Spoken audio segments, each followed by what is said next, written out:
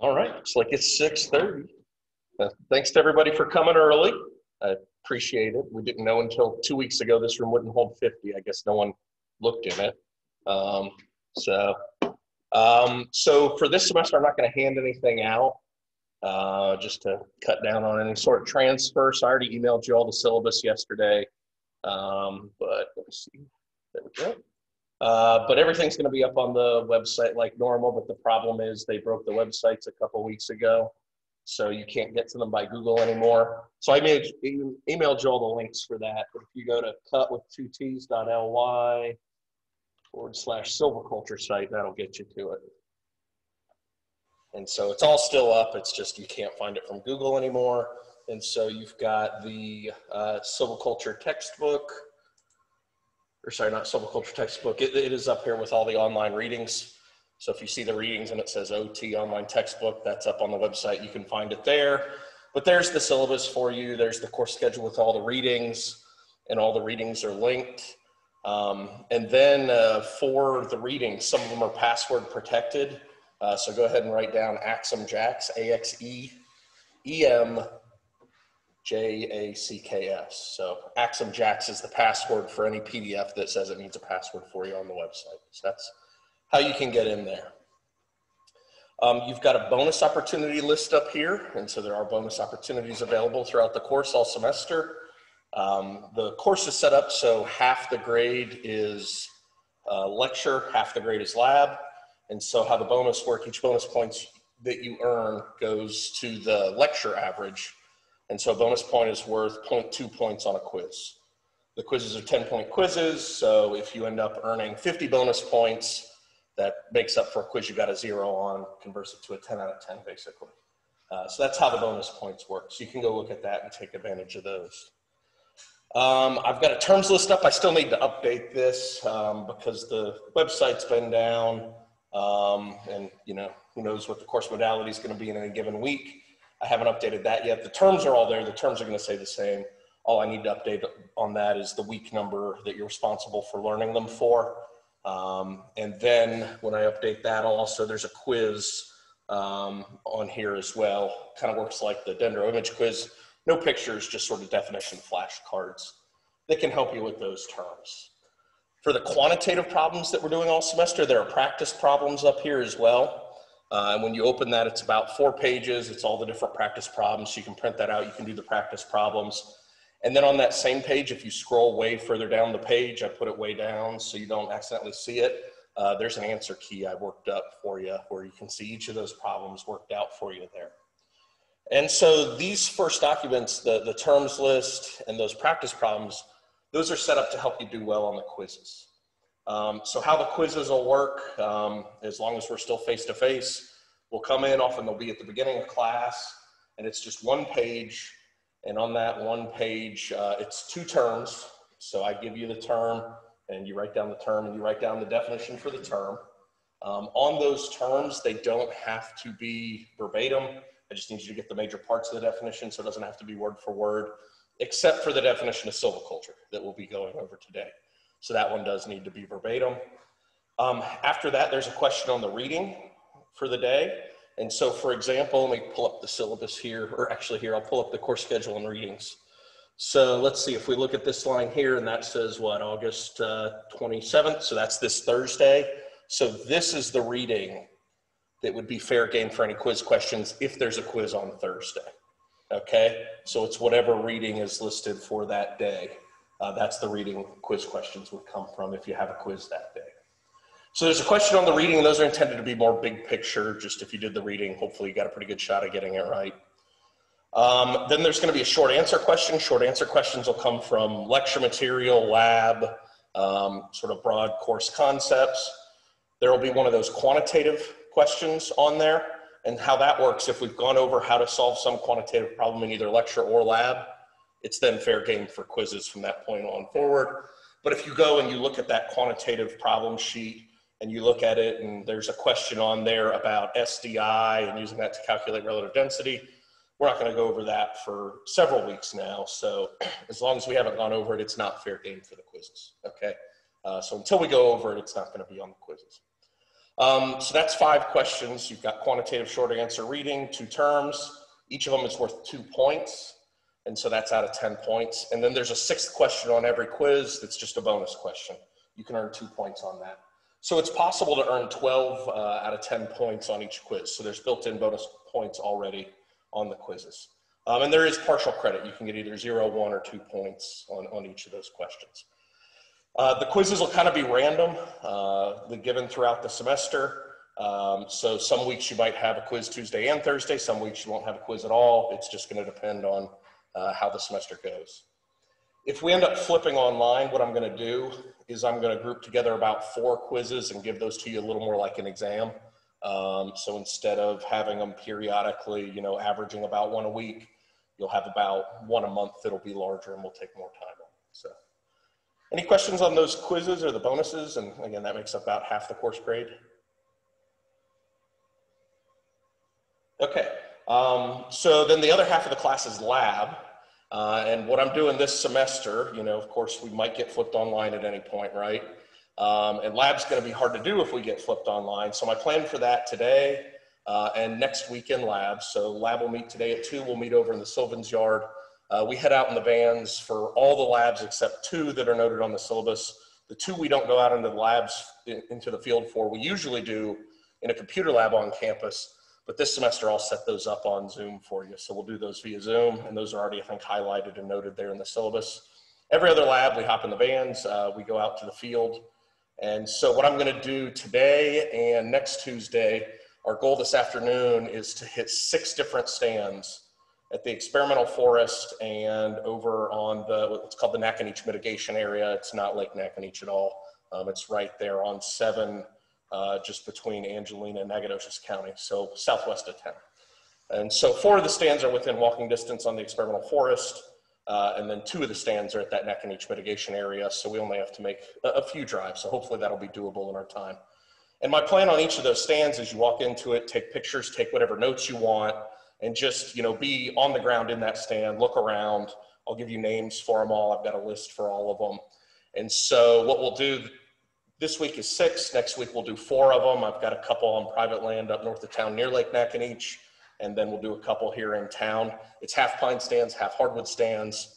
And then if we get flipped online at some point, we'll do prescriptions on those stands in the future. So you already will have been on the ground in them, you'll have notes from them. I'll go out and do 360 videos where you can look around in them and post those up and make those available for you. And then what you really need for prescription, you need to know what the landowner wants, what their financial constraints are, what other constraints on that property might be. So I'll give you all that. We're not going to do that today or next week. You'll just see sort of the stand structure, the species that are out there, all that sort of stuff. And so that's how I'm going to adjust lab in case we flip online. So we've got a plan. If we end up being face-to-face all semester, we're just going to go back to those stands later in the semester, and that's fine. So it'll work out either way. So that's the plan for lab. If you look here, let's see if I can hit back. There's the Silviculture useful handouts packet right there. You're not going to need those today. You're not going to need those next week, but you're going to want to print that out and start bringing that to labs in the future. Because usually what we do in lab and what most of your lab grade is we'll go out to the woods, we'll talk about the topic for the day, we'll look around in that stand, we may collect a little bit of data. But then once we've done that, you basically sit down in the field and you write out a field prescription, which is a 1-page plan for that stand. And let me see if I can find that. And so for those prescriptions, each of those is worth up to 10 points. Add all those together by the end of the semester. That's the other half of your grade. That's the lab grade. And so for these prescriptions, if you want practice on them, so here's all the labs that are up already. Some of them even have videos up from last spring, some of those towards the end of the semester. But what I also have up here for you is the useful handouts packet again, but then you have prescription practice. And so with prescription practice, it walks you through 5 or 6 steps where you can look at the different labs you need to learn how to write a prescription. And then it's got a couple stand maps right here on campus so you can all access them. One of them is the bottomland hardwood stand, Tucker Woods, right beside us here. And so you can go out there, it gives you landowner objectives, and it gives you 2 different sets of landowner objectives. So you can write 2 different prescriptions, and then you can write out a prescription for that stand, so you get some practice doing that. And then if you look, again, if you scroll way further down on there, I've written out one possible answer key for it for you as well, so you can see an example there. The other stand is over on the southeast corner of campus here, near the trails and gardens. So that's what we're doing for lab. So any questions on lab this semester? Yeah, Katie. Yeah, we sit down and you write them there on the fly in lab. It's just one page. You can look at the template I've got for you all on here. The other thing is, and it should be there on lab 1, on the back of the prescription sheets is a list of 10 things, and those 10 things are the most common mistakes students make writing prescriptions. And so it gives me shorthand to grade them more quickly with 52 of you. Where I can just write a 1 and circle it or a 2 and circle it, and you flip over to the back of the sheet and it lists out that problem.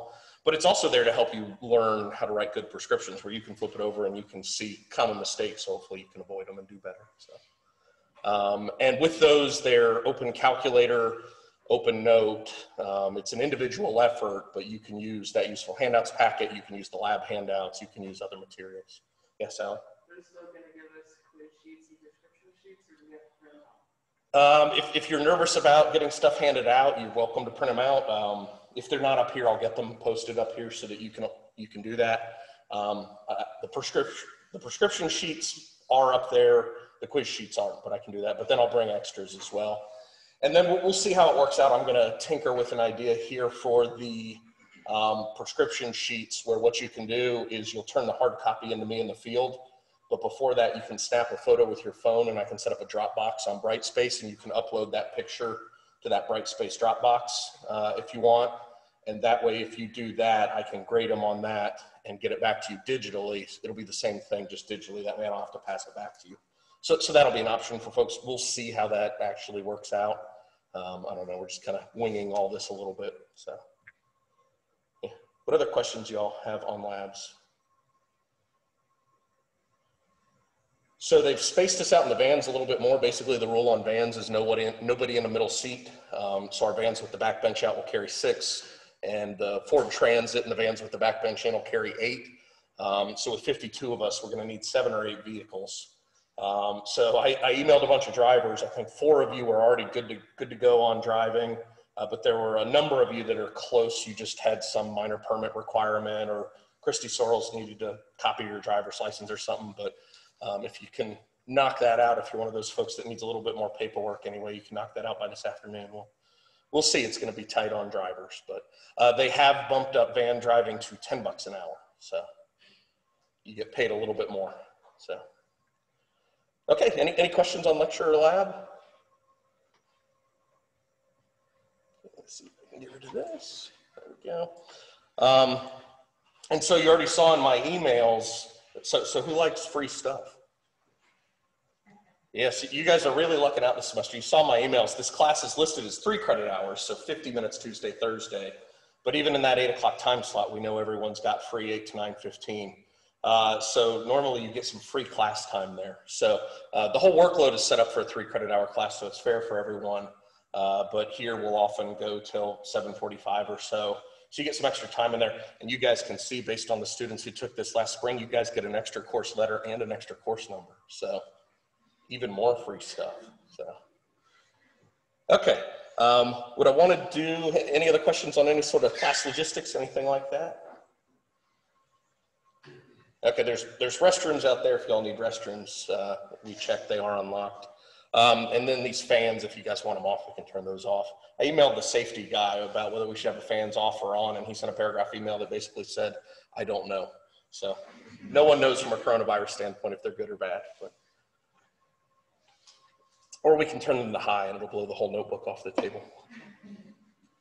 Okay, so what I want to do for the rest of class today here is go over an introduction to silviculture for you, and then end up with a class activity that'll help us start thinking about some of the challenges with silviculture. See if I can get the notes view going so I can see the slides. This is quite an angle to look at it from up here. Okay, and so we already talked about all this stuff, but I think we'll be walking a mile and a half this afternoon. The heat index is supposed to be like 101, so bring plenty of water. I know it's a little hotter with a face mask on. But. Okay, so let's start talking about what silviculture is. And you guys saw when I looked at the course documents on the website that there were no lectures up. My general practice in silviculture, I'll get this posted after lecture. So all these slides you will have access to after lecture. If you go on the website and they're not up, it just means I haven't gotten around to it yet. I may have forgotten, so just send me an email to remind me and I'll get them posted for y'all. Okay, so when we start talking about silviculture, you all had field silviculture. So what sort of pieces are we going to need in a definition of silviculture? What do we do in silviculture? Yeah, so we're mixing art and science, and we'll get into that a lot today. What else do we need? So we're doing what to tree growth? Cultivating, okay. So cultivating tree growth. Someone was saying something over here. So it's at the stand scale. Okay, so we're working at the stand scale. What else?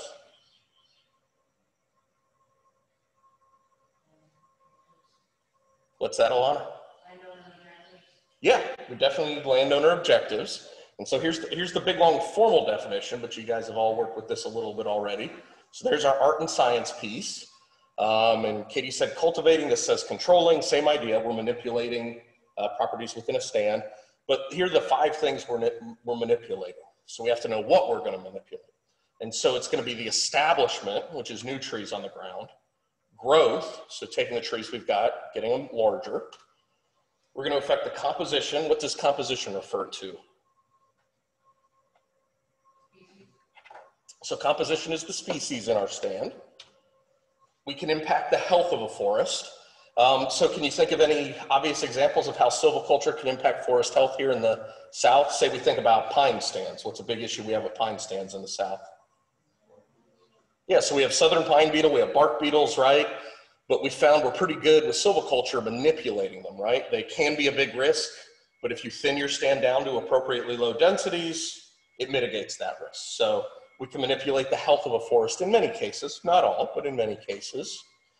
And then we can try and manipulate quality. And we manipulate quality in a number of different ways. So again, if you think about an example of thinning, if we go in and we remove some trees in a stand to grow the trees that we've left, give them more of the site resources. Well, if we remove the trees that are of lower quality for our landowner objective, we've improved the quality of that stand, okay? So those are the 5 things we're manipulating. And then here's basically the piece of why we do it, okay? So you're in forests and woodlands. We are at the stand scale. That's not explicitly in here, but that is how silviculture works. So we've got forests and woodlands. And why are we doing it? We're meeting diverse needs and values of landowners and society on a sustainable basis. Okay, so good silviculture is sustainable. It's not just logging an area and moving on, only worried about what goes on the log truck. It's focused on the forest, the next forest, and the process to make this sustainable so we can do it rotation after rotation after rotation. And so I'm going to give you sort of these 3 different sort of schematics or definitions here that you can see the small graphics of. And I've got the filing cabinets up there. So there's going to be a lot of different stuff we're going to go over this semester that you need to understand how to put together a good silvicultural prescription and how to manage a stand.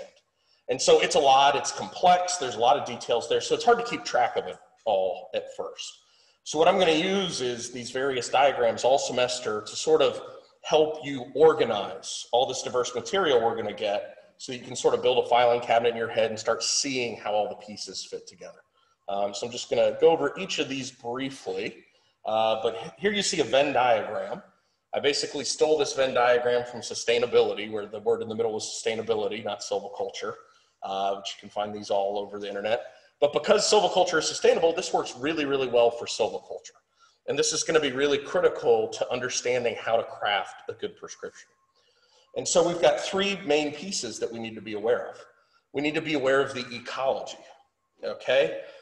So say you put together a prescription, and later this semester we're going to get into using PT to model the growth of pine plantations, because they're very simple ecosystems. We can do that pretty easily with relatively simple software, easy to use.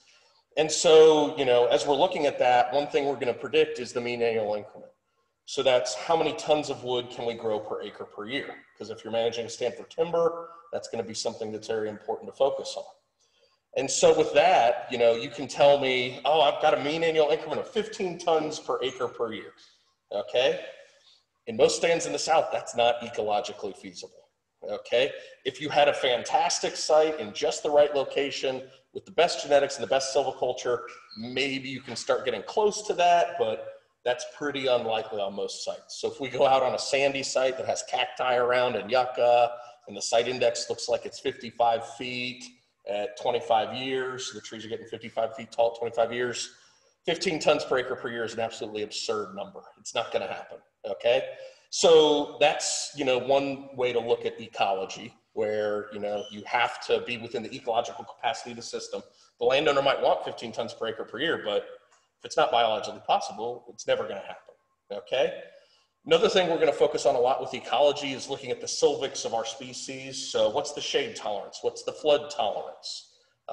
What's the mode of reproduction? Are these wind dispersed seeds? Are these, you know, heavy seeded species? How many seeds do we need per acre if we're relying on natural regeneration?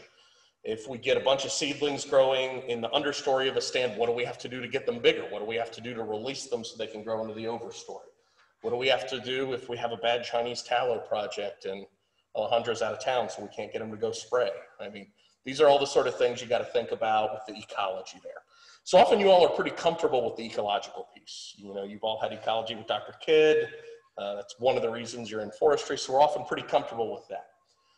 One thing that often takes a little bit more time to start figuring out is this economics piece. And within that economics piece, you could also throw in forest operations. So you can write whatever you want on a sheet of paper, but if you can't get a logger to go out in the woods and do it, it's not a realistic prescription, okay? So getting that economics operational piece figured out is going to be a little more complicated, probably some new material there for many of you, and we'll go over that and get into a lot of detail there. We're not going to do full economic analyses. I'm going to give you simplifying assumptions because many of you haven't had forest economics yet.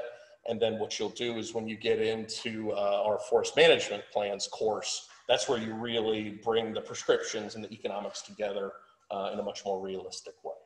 So economics and operations are going to be key to making sure a prescription works. Then we need that societal piece as well, especially when you start talking about federal or state land, where there are a number of either federal or state laws, regulations that need to be followed, processes to managing a forest that can get very complex. So we'll see a lot of that in the Western US, where states can be 50 to 90% federal land. So that's going to be pretty big. But even around here, there's lots of different societal things you need to think about. Are you leasing that land out for hunting?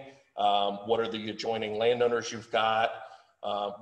Even on private land, we have regulations that we do need to follow. If you're applying herbicides, herbicides are regulated under federal law by the EPA. It's illegal to apply them in a manner inconsistent with the label. And so those are all things we need to be aware of. So we need each of those pieces to make silviculture work. Okay, so that's one way to think about organizing silviculture. Another way to think about organizing silviculture is the process. So imagine going through a whole rotation. So around here, that's easy to think about because we have a lot of pine plantations. They're easy to use in teaching and learning silviculture because they're very simple ecosystems, one species, even age silviculture, which is as simple as it can be. And so you go out there, you clear cut the former stand, that's your regeneration treatment. A clear cut, a seed tree, a shelter wood. We talked about these briefly in Intro to Forestry. You've heard about them a little bit in field silviculture, but that's going to be the major focus of the first real unit here in our course, where we'll be going over 8 different regeneration treatments. So regeneration treatment is regenerating the next stand by removing all or part of the previous stand. And so that's our big opportunity throughout the process of a rotation to influence the properties of that forest. That's where we're doing the most change. So if you want to shift to a different species on a site, if you want to shift to a different forest structure on a site, that's your best opportunity to do it. Often after the regeneration treatments, we need establishment treatments. So that might be mechanical site prep. If you've got a problem with your soils, that's your chance to fix it, because once trees are in the ground, they have roots and you don't want to disturb the soil much, right? Because it would damage your tree roots. potentially kill or damage your trees. That's where you may use prescribed fire or mechanical treatments to remove slash to get all the woody debris out of your way so that you can do what you need to do in that stand. That's your opportunity to plant trees where you can plant whatever species you want that's going to be successful on that site. You can plant genetically improved trees. So we've got all different types of seedlings you can get to plant. We've got sites that may need fertilizer. That's your chance to fertilize. And in pretty much all our stands where we're planting trees here in the South, we're applying herbicides. Because without herbicides, you're not going to get the composition that you want out there to make it worthwhile for you to plant trees. So we have lots of different establishment treatments. That being said, sometimes you don't need any establishment treatments. So say you had a bottomland hardwood stand with 30 different species in it, lots of sweet gum, lots of different red oaks. You might be fine to go in and do a shelter wood, where you go in, cut down about half the overstory. That's part of your regeneration treatment. A clear cut is a regeneration treatment where in one harvest you sort of do the whole thing. But most of our other regeneration treatments take multiple harvests to implement. So then you wait 5 or 10 years after you've removed half the overstory in that shelter wood, and then you come back and remove the rest of the overstory. So what you did in that period of time when you had some light but not a ton of light on the forest floor, you were growing desirable species like red oaks and sweet gum, while that shade was preventing less desirable species, maybe that Chinese tallow or other species, from establishing and becoming dominant in that next cohort of trees. Then you remove the rest of that overstory, those older trees, that releases your young cohort, your regeneration method's done. You may not need any establishment treatments at all. So you may need a lot of them, you may need very few of them. It depends on what you're trying to do, what problems you're trying to solve.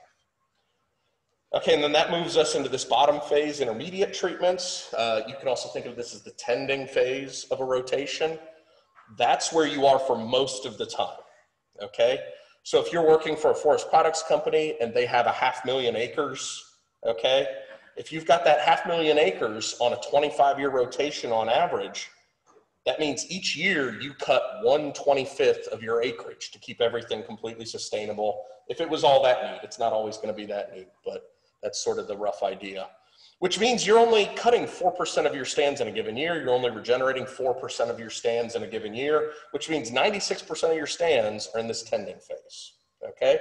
And so the vast majority of what we do in silviculture from an acreage standpoint, from a focus standpoint, is going to be managing existing stands. And so with that, we have a lot of treatments. And some of them are the same as establishment treatments. Prescribed fire could be used at establishment or in the middle of a rotation, herbicides, fertilizer, and then another major one is going to be thinning. Whether it's commercial thinning, where you go out, you cut trees down, not all the trees, but some of the trees, you put them on a log truck, you send them to a mill. That's what makes it commercial. Sometimes you need to go in and do pre-commercial thinning. Say you did a seed tree where you just left 10 trees per acre to seed in your next cohort of pines. It could be short-leaf pine, any species. And then you remove them 3 to 5 years later. That was your regeneration treatment. But let's say you really want 1,000 pines per acre. But you go out there and you start looking around, and when they're, an inch or 2 in diameter, they're 5 years old, you've got 7,000 of them per acre. Okay, that's way too dense. It's going to take them a long time to go through stem exclusion. If you've got a fire or a drought, all of them are going to die. And so that's a stand where you may do pre-commercial thin. And when those trees are only 1 inch or 2 in diameter, that may be a matter of just sending a crew out there where they have machetes. And they just cut them down. If it's, any of our southern pines we have here in East Texas, they're not going to resprout. So you cut them, they're dead, easy, no herbicides needed.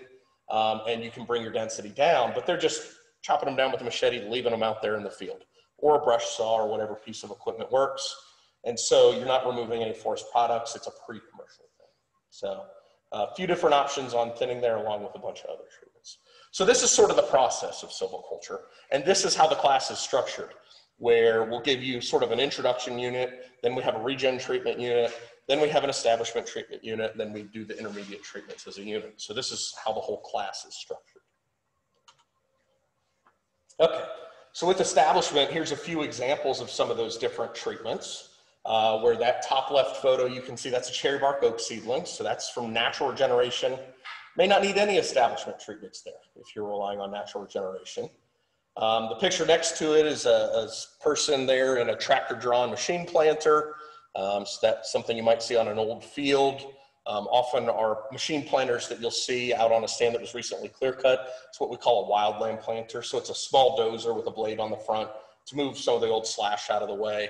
And often the person is in an enclosed cab because you don't want to have people getting hit by slash that's kicked up by the dozer.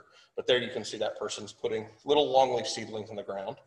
But then this picture up over here, let's see, get the mouse over there, maybe.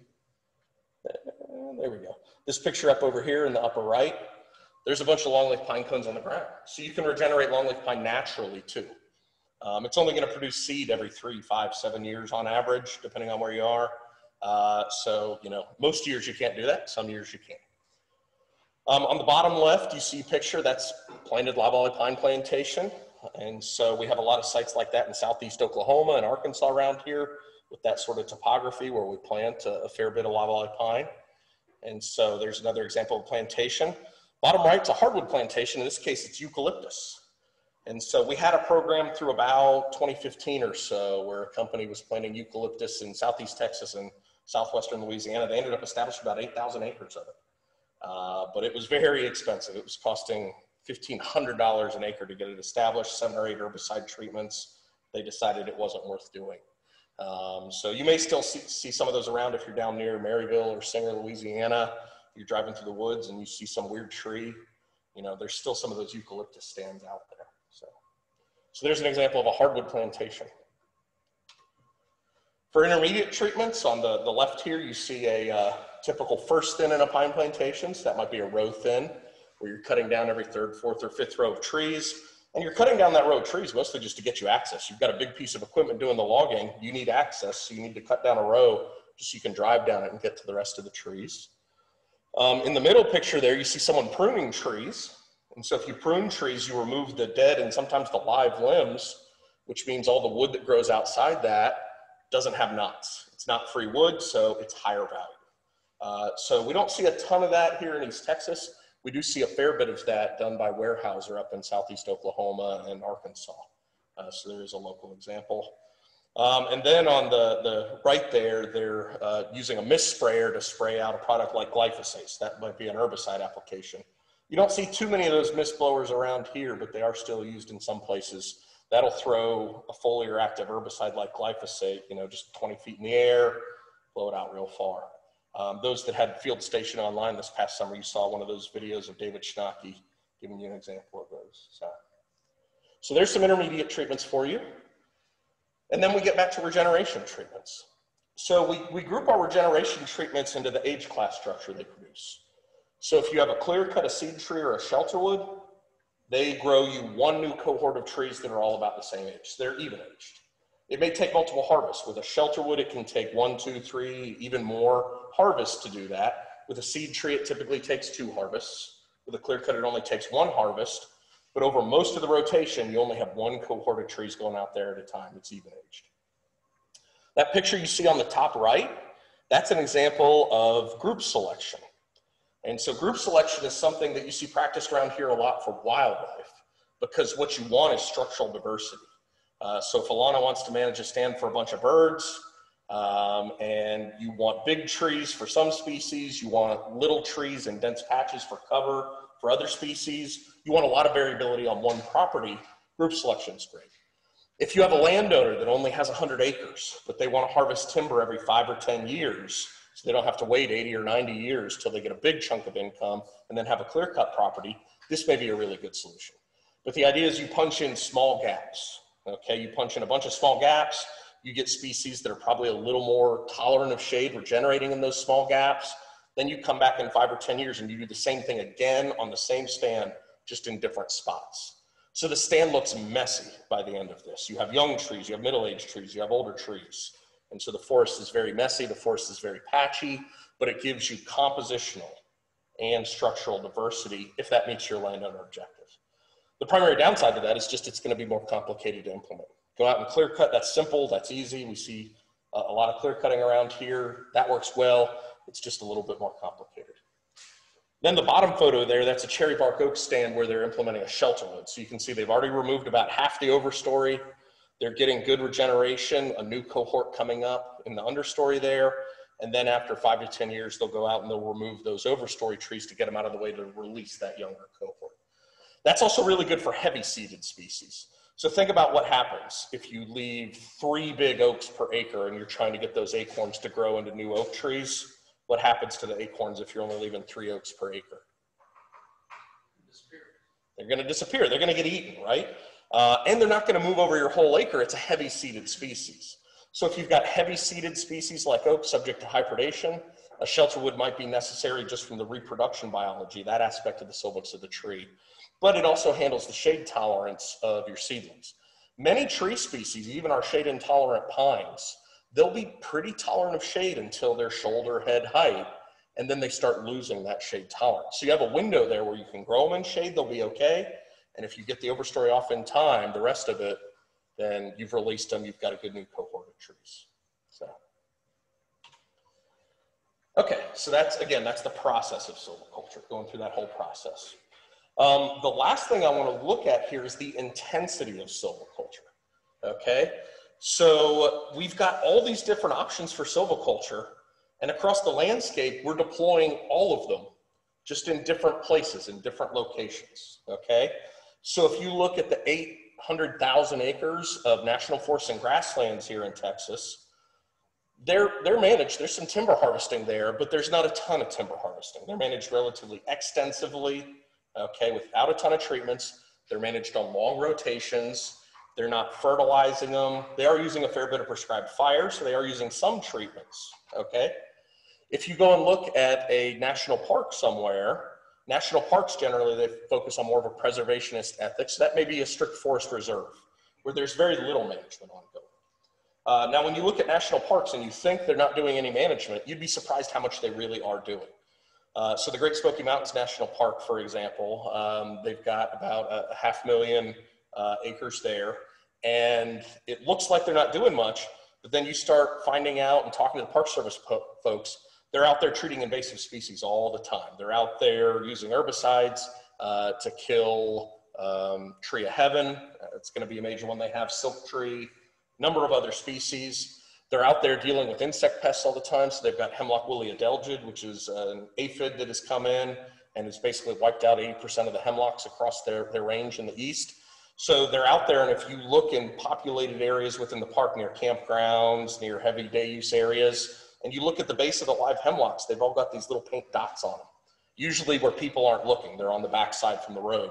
The color on them tells you which year the Park Service came out and injected them with a systemic pesticide to prevent the hemlock woolly adelgid from killing those trees.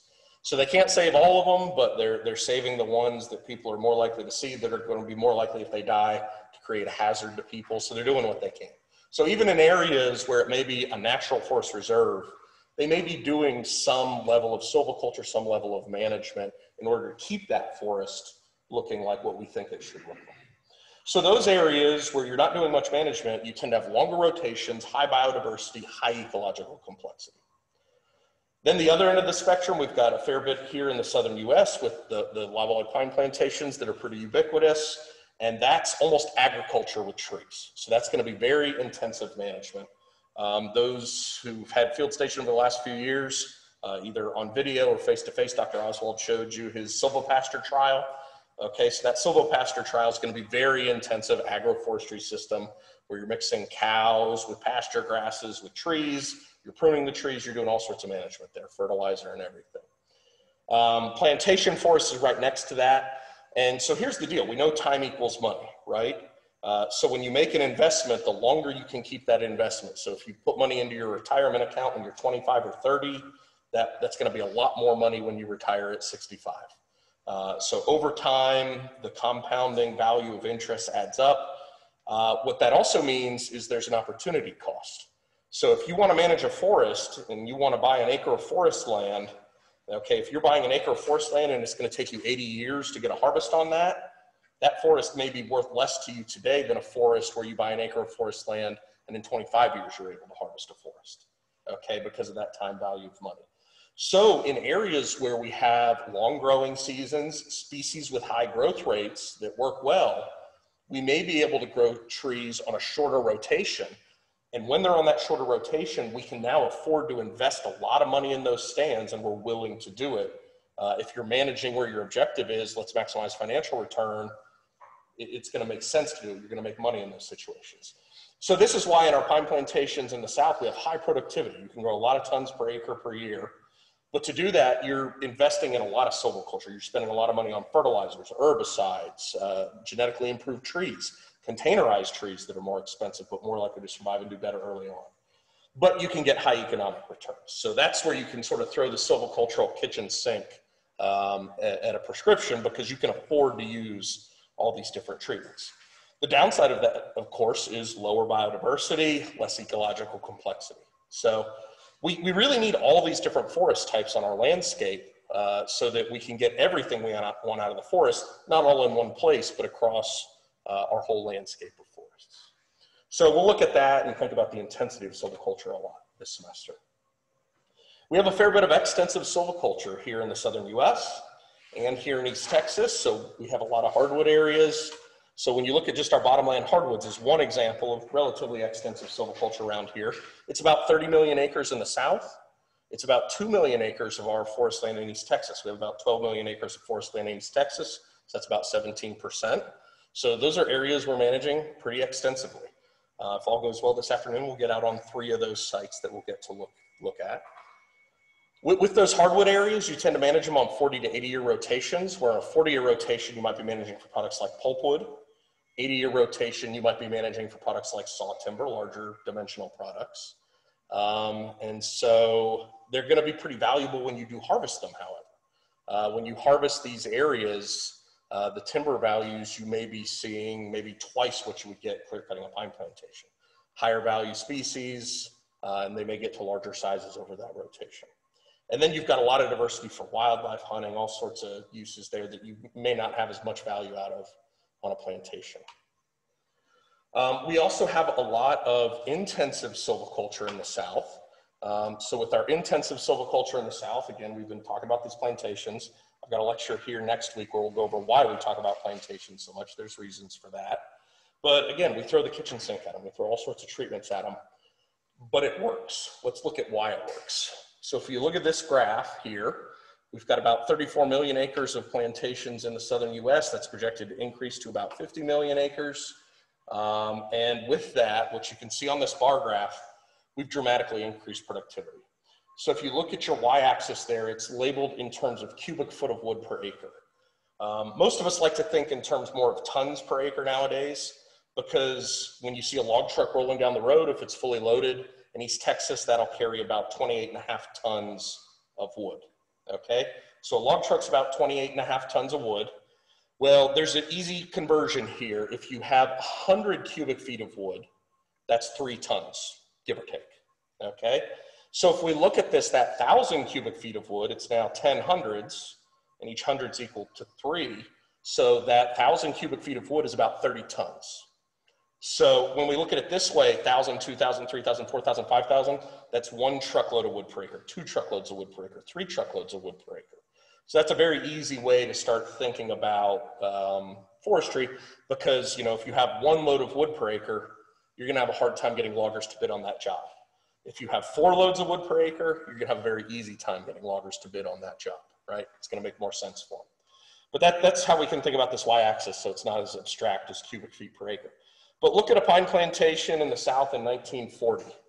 It would have been naturally regenerated. You wouldn't have even been planting any trees. That would have been a 50-year rotation. And at the end of 50 years, you would have harvested 1 truckload of wood per acre. Okay? Then look at what starts happening. In the 1950s, we add in that reddish bar. That's planting trees. That increases productivity.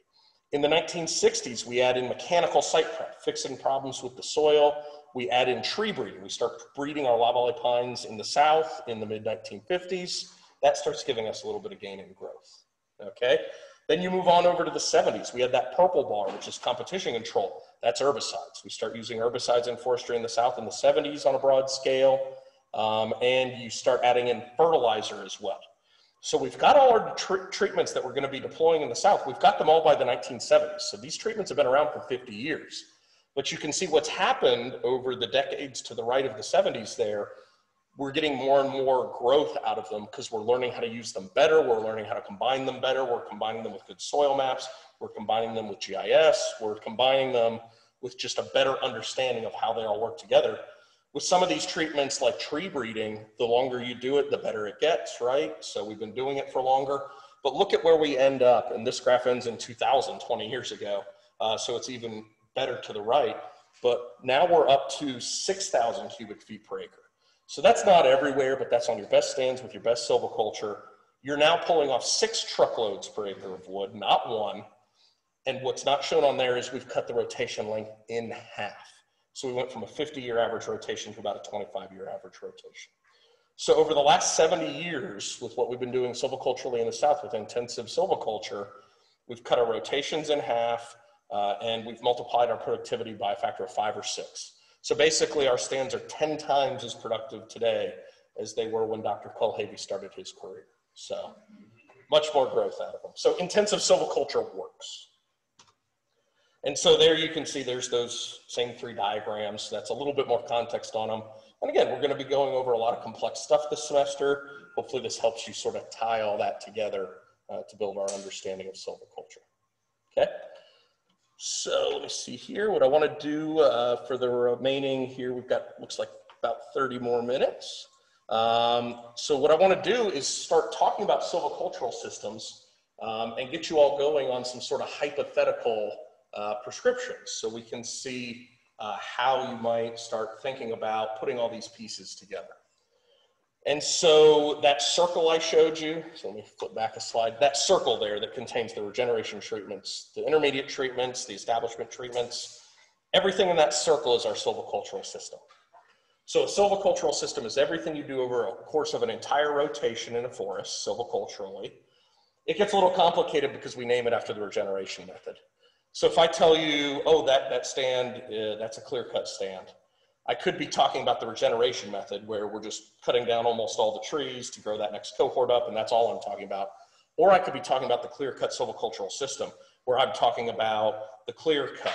Then I'm talking about the mechanical site prep. I'm talking about the chemical site prep. I'm talking about the prescribed fire. I'm talking about the planting trees. I'm talking about the thinning regimes. All of that combined is that clear-cut silvicultural system. So you just need to be a little clear when someone's talking about a clear cut or a seed tree or whatever. Are they talking about just that regeneration treatment, or are they talking about everything they're doing in the whole rotation, which would be the silvicultural system? And then we class those as even aged, 2-aged, or uneven aged. And so you can start seeing, you know, how many cohorts of trees are you going to have out on your stand. And so let's talk a little bit about why we're learning these. We're going to learn 8 different silvicultural systems. Okay, so why are we learning just these silvicultural systems? So they're the most common, definitely. So why else are we focusing on these 8 silvicultural systems? What landowners want to have. Yeah, it fits with what landowners want to have and with what we can actually give them ecologically, right? If they have an unrealistic goal, there's not much we can do about it, right? But yeah. So right now, if you went out and you actually, you know, met with a landowner that had, you know, 5,000 acres and they said, this is what I want on my forest, how confident would you feel right now that you could write something up and get that for them? Very confident, not so confident? Yeah, you'd be a little nervous, right? Well, that's one reason we're learning these. People have been doing these. We have a lot of information on these. So you could come up with something radically different, creative, and new that carries a risk with it because it's new. Will it work? We hope so. We have the rationale, but we don't know. We haven't tested it. These are more tested. And so you can be more confident in prescribing this for a landowner because we know from similar experiences in the past, in the literature, talking to a lot of professional foresters that, yeah, this seems to work in this region to meet these landowner objectives with this mix of species. And these are the problems we find sometimes. These are the things that seem to work well with it. It's tried and true. We know how it works. So there's a few reasons we're learning them, but a lot of it breaks down to forestry being a long-term endeavor. So if you go up into the northern United States, Canada, you may be in some areas on a 100-year rotation, 120-year rotation. If you screw up your silviculture, maybe your grandkids will find out, okay? But around here, if you screw up your silviculture, you know, you may go through a whole rotation and a half just in your career because we have shorter rotations. So forestry is a long-term endeavor. What you really don't want to do is you don't want to screw something up that gets the landowner less out of that land over the coming decades that creates problems for the next forester that's going to follow you to write prescriptions on that stand. You want to, again, manage forests sustainably. And part of that sustainability means we're leaving the next landowner, the next forester with the same opportunities or more than we had. So that means not screwing up our silviculture. So you can try any combination treatments. You can get really creative, and I'm not trying to dissuade creativity, but you just need to be aware of the risks when you're doing it. Might not work. And so we try to minimize risk by adapting things that are pretty well tested. And so again, that whole circle is our silvicultural system, but it is named after just that regen treatment. So here are 8 silvicultural systems, okay? And what I've done on this table, and this table is in the useful handouts packet as well, each row shows you the age class structure. So that top row is our 3 even age systems, clear cut, seed tree, shelterwood. The bottom rows are 3 uneven age systems, patch selection, group selection, single tree selection. The middle 2 in the blue boxes, those are 2H systems, where it's deferment and reserves, okay? And so I think we all probably have a pretty good understanding already. The even age systems, the uneven age systems we'll get into more, they're a little more complex. The only difference with the uneven age systems, look at the position in each column. On the far left, it favors shade intolerant species. You're putting a lot of light on the ground. On the far right, it favors shade tolerant species. You're leaving more shade on the ground. And so you can see the real difference between patch, group, and single tree selection is how big is that opening you're making in the canopy. If it's a bigger opening, patch selection, smaller opening, group selection, really, really small opening, you may only be removing 1 tree sized openings, that's single tree selection, okay? So that's uneven age silviculture. They're all the same process, they just differ by how big a hole you're punching in the canopy. And then those 2H systems, see those little dashed lines sticking out to the sides of those boxes on the 2H systems? How these 2H systems work is they modify an even age system. So you don't just have a with reserve system. What you have is a clear cut with reserves, a seed tree with reserves, or a shelterwood with reserves. So what reserves is, I may do a clear cut, but if I've got a 100-acre stand, there's 20 acres of it I leave and I just don't harvest it. Those are my reserves. They're serving as habitat for herps, small mammals, whatever you want. Maybe that's why you're leaving them. And so that's a clear cut with reserves. So you could do that with a clear cut, a seed tree, or a shelterwood. The other option for a 2H system is that deferment system that modifies the seed tree or the shelterwood. So in a seed tree, you go out and cut all but maybe 5 trees per acre to produce seed for your next cohort. In a shelterwood, you take out half the overstory and you let it grow the new cohort, and then you remove the rest of the overstory. But what if you don't go do those second harvests? What if you leave those 5 trees per acre? What if you leave all or some of that overwood in a shelterwood? Well, that now becomes a seed tree with deferment or a shelterwood with deferment. Deferment just means you're waiting. So you're waiting longer than the normal 5 to 10 years. And so that's how it becomes a 2H system, where you end up with 2 different cohorts of trees out there. So those are our 8 even age systems. There's not even age, sorry. Those are 8 silvicultural systems. Only 3 of them are even aged. So what I want to do now is a little group exercise to help you all sort of figure this out. So what we'll do normally in silviculture, I've set it up where we get in groups of 4 or 5. It doesn't look like that's going to be a good idea this semester. So just pick someone near you without having to move around to work with as a partner, hopefully. Hopefully the spacing will work out on that. And then again, we're all trying to talk through masks too. So do your best to talk with your partner, but as quietly as possible. That way, if we all stay a little bit quiet, everyone will be able to hear each other. If we all start yelling, then no one will be able to hear anything. We've got all this outdoor space here too. So if you want to just, head outside and talk outside 6 feet apart, you can do that as well. But once you have a partner, what I'm going to let you do is I'll go over these 3 little briefcases, and then I'll flip back and forth through the slides again so you can see them again. And they're just simple ideas. Here's your landowner objective. Here's your hypothetical area of the country and composition in a forest. You can make up all the details. This is really sort of a thought exercise.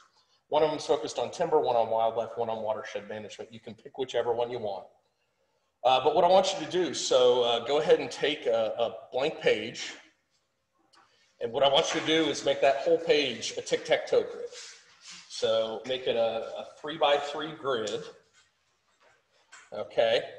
And then what you're going to do, the top row is your regeneration treatments. So that's going to be one of those 8 we just went over, clear cut, seed tree, all that. So your top row is for regeneration treatments. Your middle row is for establishment treatments, and your bottom row is for intermediate treatments. So it's just those different phases of a rotation, okay? So top is regeneration, middle's establishment, bottom's intermediate. Now your 3 columns, it doesn't matter what order you put them in, but one of those columns is for ecological aspects of silviculture, the other is for economic, operational, and the third is for societal, okay? So what we're doing here is we're making a table where we're combining which phase of the rotation, what treatments we're using, and different things we need to think about for that treatment to be successful. So what you're gonna do with your case study here, once I go over the case studies, you're gonna pick one silvicultural system that you think will meet the landowner objectives in that situation, and you're gonna try and put together a hypothetical sort of prescription for a whole rotation. So what regeneration treatment are you gonna use? Once you know your silvicultural system, you know your regeneration treatment, right? And so what I want you to think about, it's gonna be a clear cut. Well, what do I need to think about from a societal standpoint? Are there gonna be issues there, okay? What do I need to think about from an ecological standpoint to make sure my clear cut works correctly?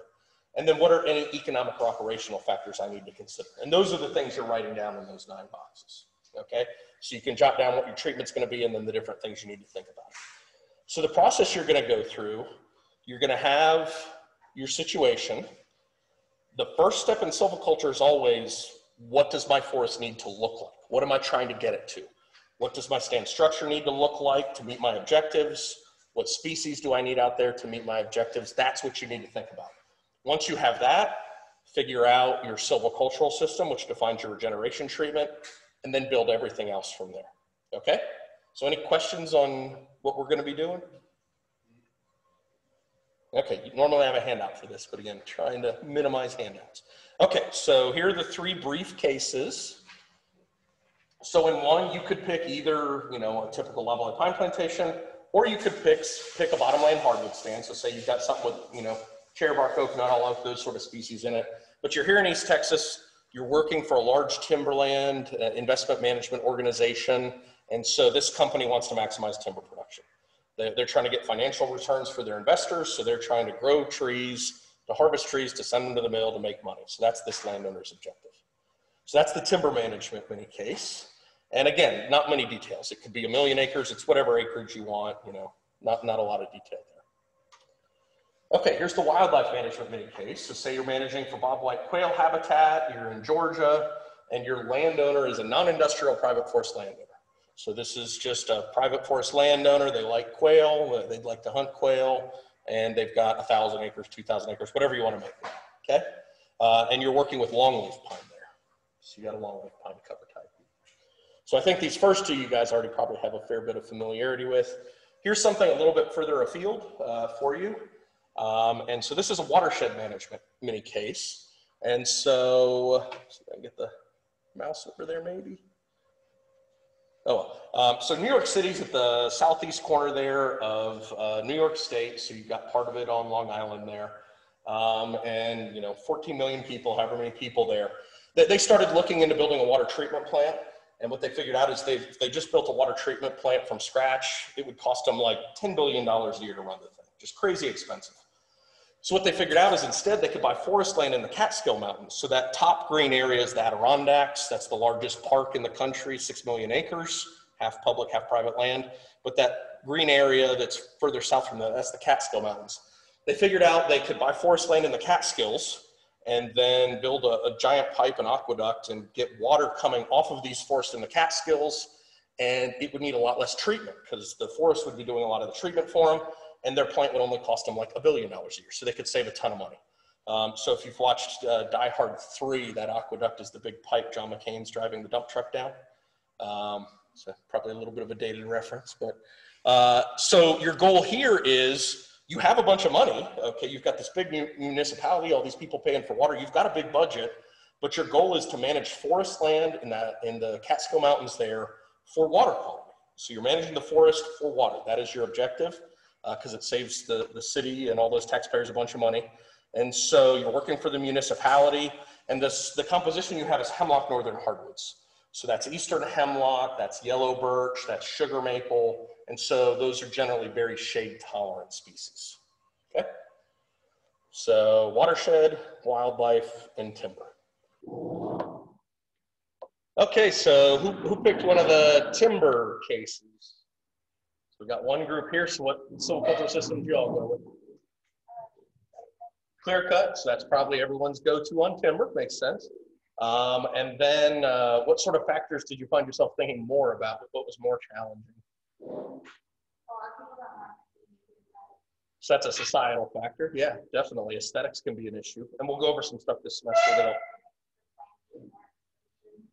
So economic factor, the cost, yeah. Yeah, good. And then, so who did the quail? So we had a group here. So so with you all, you were talking about RCWs as well, right? So we're thinking we're gonna get some, just put on rotation. So you guys are getting very detailed already. Good. So with that, just keep in mind plot and stand. So make sure, I think you're really talking about stands, not plots, right? Exactly. Yeah, so keep that straight. But you guys are kind of blending the societal and the economic, right? We're using federal cost share programs. Well, you got 2,000 acres in Georgia, you're rich anyway. Yes, well, that's true. But I mean, it could be better. It could be 2,000 acres in Texas. But but yeah, you're blending the sort of societal factor with the economic factor there. So that's good. But with that, with the RCW money, you just have to make sure whenever you add in a second objective, it may be harder to maximize one or the other. You may have to do more optimization, right? So you just have to make sure that what you're getting from adding that in is worth, you're going to have some areas with probably less than ideal habitat just because they may require slightly different things, right? So that's something you got to think about. Anybody do the watershed case? Had one group here. So what sort of silvicultural systems were you all thinking? We said we were going to do pack selection, but really taking a hands-off approach because it's water contamination. So go long rotation, extensive silviculture. Yeah, and those selection systems make a lot of sense because if you want good water quality, what part of the tree are you really interested in? Roots, right? And those selection systems all leave you roots on your stand pretty much at all times. So those species are so shade tolerant, you can even go with single tree selection, which would give you even more of a lighter impact there. But so how easy was this? You guys had the right answer immediately, got it good, it'll definitely work? Or more discussion, debate, uncertainty? Yeah, so that's kind of going to be a theme this semester. So, you know, you're thinking about what structures you want, you're thinking about the objectives, you're thinking about how those different factors are interacting with one another. But really what we're going to see this semester in silviculture is it's complicated. You may come up with a prescription you think works pretty well, and then you can move 10 miles down the road or 100 miles down the road, and it's the same stand on the same soils, same age, same species, ecologically, very, very similarly, but you may have access to different mills. Okay, you move 100 miles away, wood's heavy, hauling wood 100 miles may not be feasible in some situations. And so your woodshed may be totally different, so you have to come up with a completely different prescription. And so everything we're doing in here is going to be conditional. It's conditioned on region, location within a region, landowner objectives, access to mills, weather this year, you know, all those sort of different factors. And so what you got to keep in mind, what you're really doing with silviculture and what you're seeing here is you're thinking about a lot of complex factors, okay? And what you're trying to do, you're operating in the real world, you're trying to come up with some solution. You have a problem, you have a goal, you have where you want to be at the end, you have the state that you're in now, you can go out and timber cruise, measure the forest now, and you're trying to move from one to another. So it's problem solving, real world problem solving, but it's complicated. And this is, I think, what'll trip folks up more in here compared to classes you've had in the past. It's not like, you know, biometrics or biology class where you take a multiple choice test and here's the one right answer to that question. This is going to be more complicated. So for any prescription where we go and we sit down in the field and here's the woods, here's the objective, there's going to be a lot of right answers. You guys, you know, may turn in different prescriptions. Someone did a seed tree, someone did a shelter wood, someone did a clear cut. They all get 10 out of 10. They all work the way they did it. They meet the landowner objectives. So there's going to be a lot of right answers. There's going to be a lot of wrong answers too, but it's not a matter of I have the answer. It's here is an answer that will help solve this complex problem. And that can be frustrating for folks at first. So it's complex. I'm throwing a lot at you pretty quickly here, but just keep that in mind. It's a process you go through, so just keep working at it, keep focusing on the terms. And we're learning the terms because those are your tools. You got to learn how to use all these tools in order to solve these real world problems. So that's what I've got this morning. We got lab at 2 today. So thanks to you all for coming in early.